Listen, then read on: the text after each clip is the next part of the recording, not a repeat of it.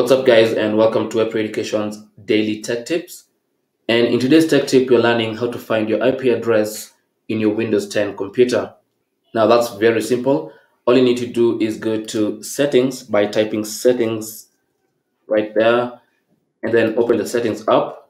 In the Settings app, go to Network and Internet, and then go right under your current connection and click on Properties. And then scroll down your properties window and you should see your IP address next to the IPv4 address, and that's the IP address.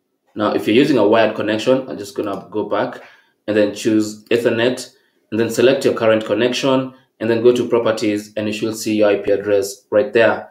Another way to do this is just go to the current connection. If you're on a wired connection, you should see the Ethernet icon there. So click on that and then go to properties. And that should open the properties page straight for you, and then find your IP address under IPv4 address.